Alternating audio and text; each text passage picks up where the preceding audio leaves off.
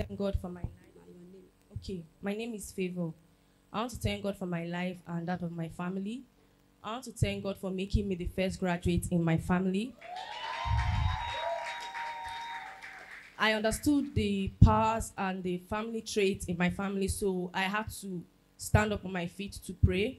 Then also, I want to thank God throughout my stay in school. I experienced armed robbery 2 times with guns and cutlass. God kept me. I escaped rape, even from lecturers, trekked from lecturers and stuff like that. I want to thank God for keeping me alive. Praise the Lord. Praise the Lord. No one under this commission will start 18 and not finish it well. The grace to finish strong release on your lives. Father, we thank you for that testimony. Can you give God a big clap offering for that? The first graduate in our Father's house. That is a good thing. Give God a big clap offering as you believe that. That can be somebody's own testimony too. My name is Henry Malobi. I want to actually do a review of my life. Today is my birthday, to say. Yeah. In the morning when Brother Anthony called me that we should go for the morning prayer, as we were driving out, I told him that I have an empty tank. There is no fuel in this motor. But I was just driving. So we came to the church here. So I said, I will buy fuel. That was what I said. I will buy fuel as we are going. But I don't have ATM card. So I was looking for somebody to transfer money to. We have gone to the junction, gone to hospital, which I actually transferred money to one of us. That I will use our ATM card. She should withdraw. Then I forgot. And we were still driving. With empty tank, I finished the whole process. And I went home. Hallelujah. He obeyed God. Came out for the prophetic rain, prophetic walk, with an empty fuel. Empty tank. And the Holy Ghost were giving him fuel. Until you finish. It will not stop. Until you finish. Because Holy Ghost hates embarrassment. Can I pray for you right now? Throughout this year, do you know what I call embarrassment? Huh? Do you know what I call embarrassment? You will never see it. I am praying my heart. I'm praying for you from my heart. Anything that called embarrassment this year will never happen in your life.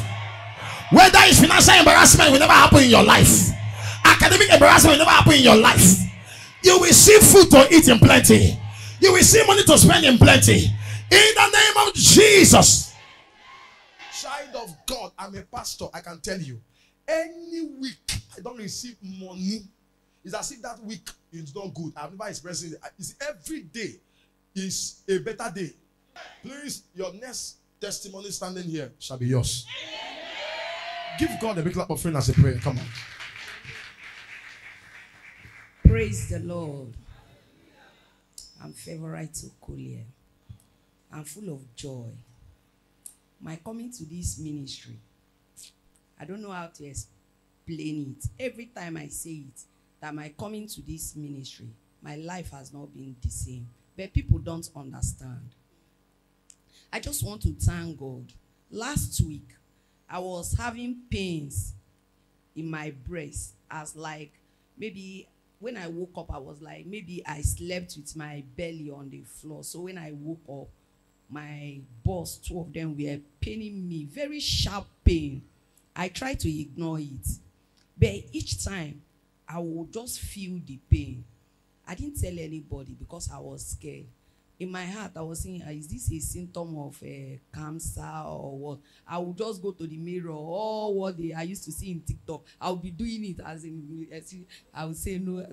In my heart, I would say no, I cannot express such thing. But still, the pain still coming, very sharp. It will just come and it will go. Like 2 hours, 3 hours, it will come again. I was like, I don't know what this is, but I don't want to tell anybody.